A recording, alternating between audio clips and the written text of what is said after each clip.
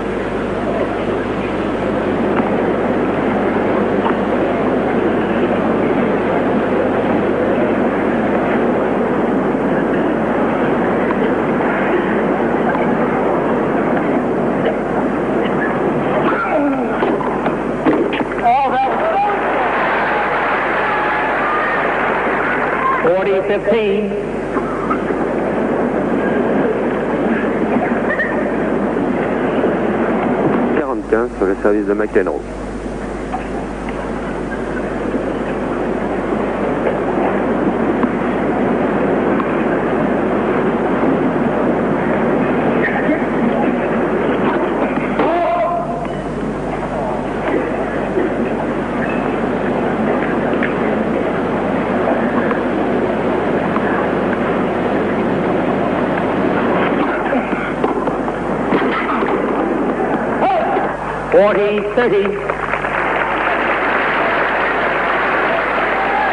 Là encore, on avait vu McEnroe se jeter sur la balle.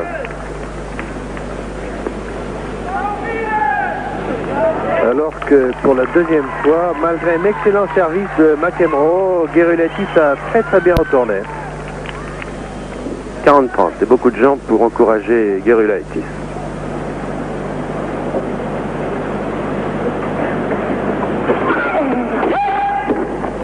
La balle était nette. À la grande surprise des deux joueurs d'ailleurs, qui n'avaient pas l'air d'être d'accord.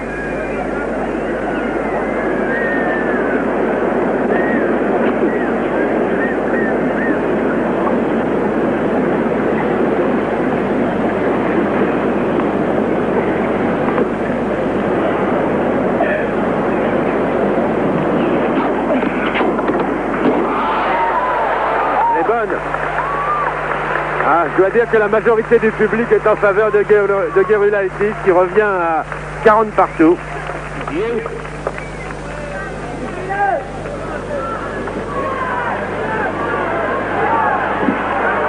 Quiet, please. Quiet.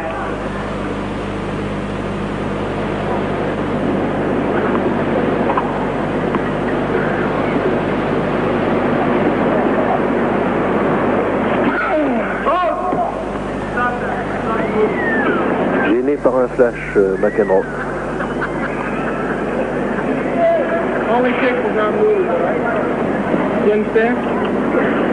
Ça confirme ce que vous dites, il se tourne complètement car le flash venait tout à fait dans son dos et il se tourne complètement au moment de servir. Il est gêné par les journalistes, par les caméras. McEnroe demande à ce que l'on fasse bouger les quelques journalistes qui ne font que leur travail en ce moment. Ce sont des opérateurs de prise de vue.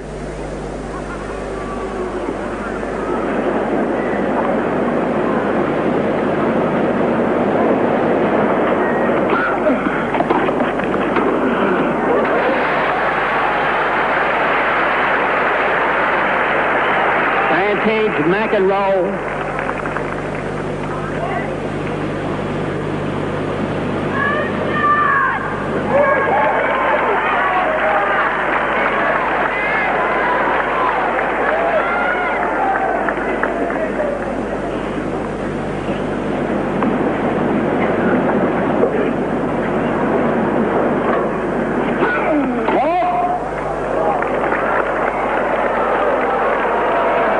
La balle est jugée faute. Nerveux en ce moment, McEnroe. Oui, d'autant plus qu'elle était vraiment faute cette balle.